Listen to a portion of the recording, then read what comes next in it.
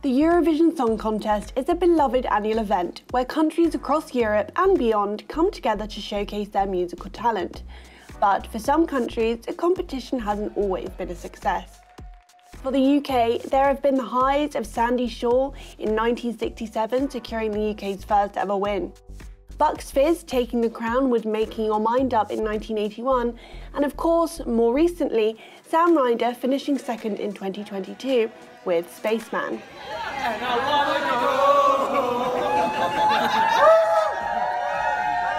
But there have been many lows throughout the years. So let's take a look back at some of the UK's lowest scoring performances in the Eurovision Song Contest. It's only right to start the list with a famous null point.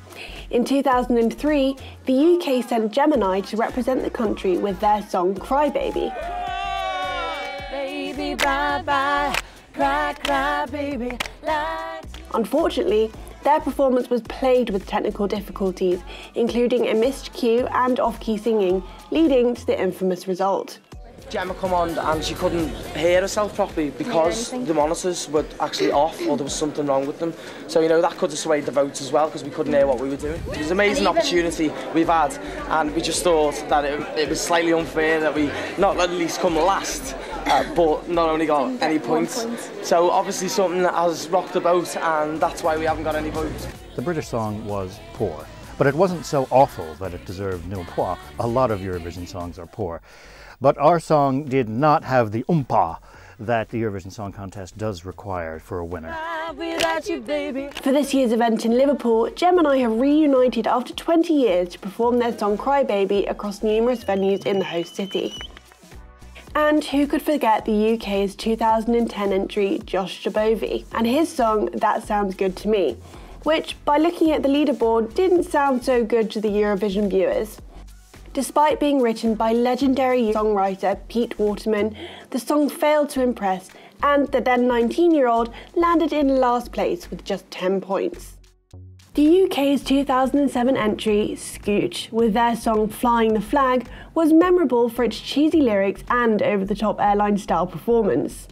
Well, it was a crazy, crazy week. You become part of the Eurovision family. I mean, it's something that, you know, to represent your country is one of those, not many people can do that. While it may have been entertaining, it only managed to secure a disappointing 22nd place on 19 points. Amazing! And let's not forget about Electro Velvet, who represented the UK in 2015 with their song Still in Love with You. Just fantastic. It's been a lot of hard work leading up to this moment, so we're just here now and we're having a great time. And everyone's really lovely, everyone's been so welcoming.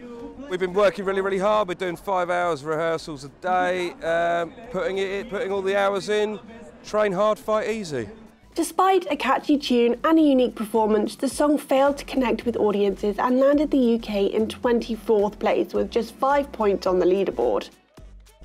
And finally, the year before Sam Ryder nearly secured top spot, James Newman represented the UK in 2021. I'm feeling very, very confident.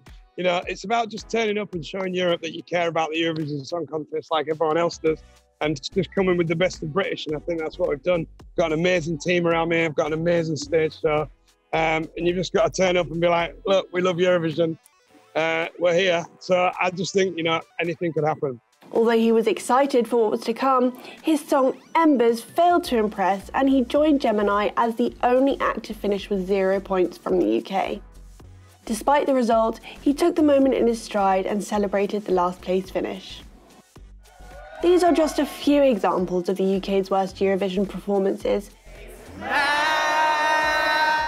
Sam Ryder's Spaceman has given the nation some hope going forward, but it's likely we will see more null points in the years to come. Thanks for watching, and let us know in the comments your favourite performances from the UK over the years. We're going to win, of course we are.